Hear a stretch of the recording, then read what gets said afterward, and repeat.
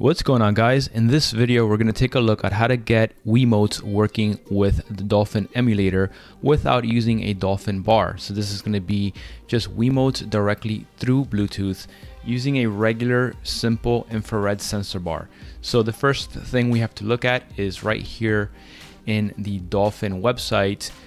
We have a list of Bluetooth adapters that work or don't work, right? It's all listed here. It says what works, what functions work, what functions don't work. Now the one I tested is this last one here because it has a yes across the board, except for limited audio, which is not as vital. So and this is readily available on Amazon. So if we look on Amazon for this description here of this Bluetooth adapter, you're gonna get a bunch of results. Now make sure you select the correct one, and I will leave a link in the description, but if in the future that link doesn't work anymore, just make sure you look and select the correct one. You know, the one on here is UB400, all right? So just make sure you select the correct one, which is this one right here. All right, so that's the one you wanna use. Now, your mileage may vary. You know, if you have already, if you already own like a Bluetooth USB receiver adapter, that might work. Just test it out and see if it works for you or not. I actually had one laying around and that actually worked. It was an Asus one, in addition to this one here, which is one of the recommended ones. I don't think the Asus one is on here that I have, and I plugged it in, tested it, and it works great.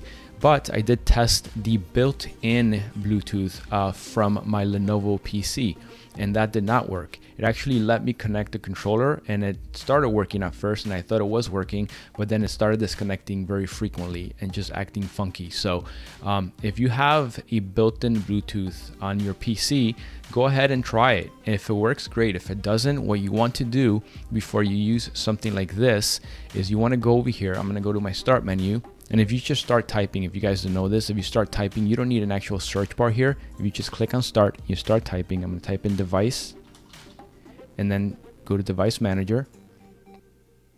What you want to do is you want to go over here to Bluetooth, and you want to right click on your Bluetooth device that shows up, and you want to go to disable device. That way it turns off the built-in Bluetooth of your PC.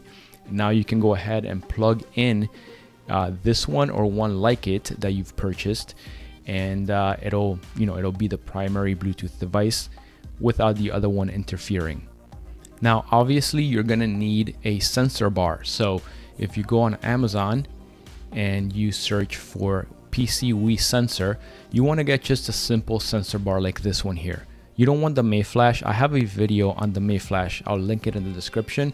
Now here is a set of controllers that I tested, and I'll leave a link in the description to these. And I also tested another set that I'll leave a link to, and they both work great. So I had no issues, and I also had no issues with original Wiimotes. So the Bluetooth is definitely more versatile. So again, you don't want the Mayflash bar for this method. You want just a regular old USB sensor bar like this one, that all it does is it sends out infrared. That's it. It has no other functionality but that. All right, so now you have your Bluetooth adapter, you have your sensor bar, and you have a set of Wiimotes, third party or original, doesn't matter. So what you want to do is open up Dolphin. So I have Dolphin open right here, and that is going to be on my systems, Arcade One systems, is going to be emulators, Dolphin Wii, Dolphin.exe, and then this opens up. You go to controllers, and you want to make sure that each one of these, depending on how many controllers you have, is set to real Wiimotes, like that. So set it to real Wiimotes. All right, that's it. Close it out. Now to sync the Wiimote, all you have to do is you have to hold down the 1 and 2 buttons. So take a look over here. You want to hold down 1 and 2 at the same time for like 2 seconds. All right, so I'm going to do that now. I'm going to go back over here to Dolphin, and I'm going to hold those down for 2 seconds, and then I'm going to let go.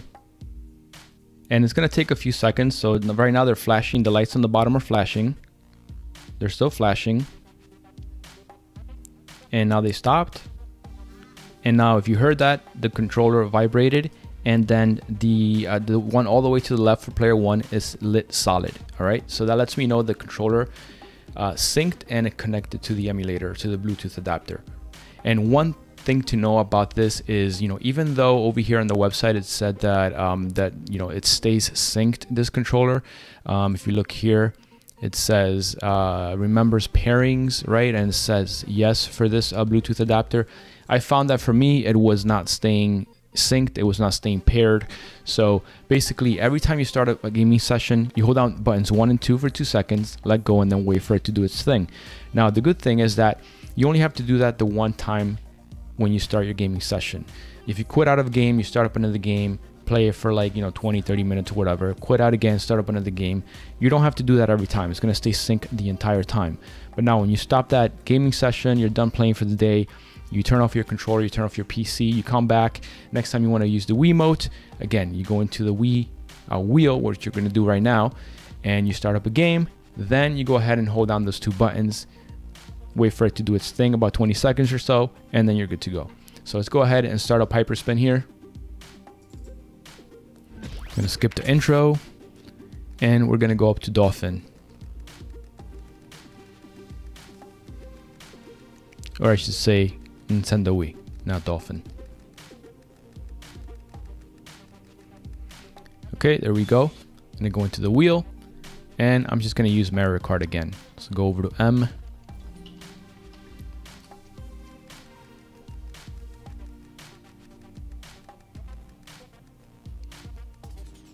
Now I'm going to start the game with the controller off. Dolphin needs to be running so that you're able to sync the controller. Otherwise, you turn it on before the game is running, nothing's going to happen. Cool. So now Dolphin is running. I'm going to hold down the 1 and 2 buttons for 2 seconds. 1, 2, let go. Now the lights are flashing. I'm waiting for them to connect.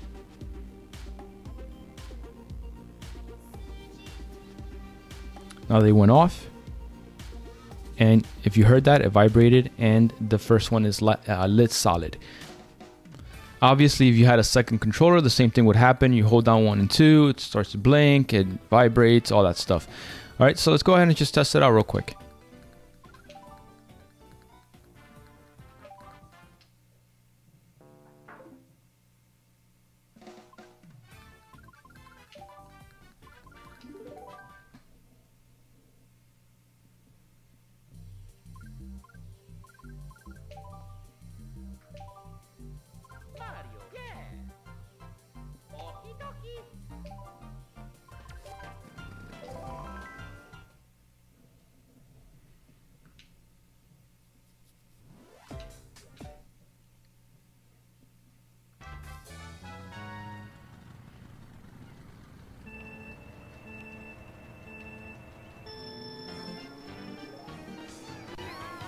All right, cool. It's working great. And the speaker on the Wiimote actually works, which is pretty cool.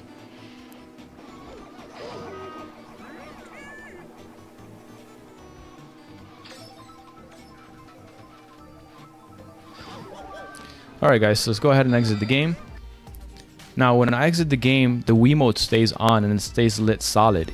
Like I said before, you don't have to sync it anymore for the duration of your session, of your gaming session. So if you start up another game right now, it's actually just going to start up the game, and you're going to hear the Wiimote is going to vibrate as soon as the game starts. But you don't have to sync it again.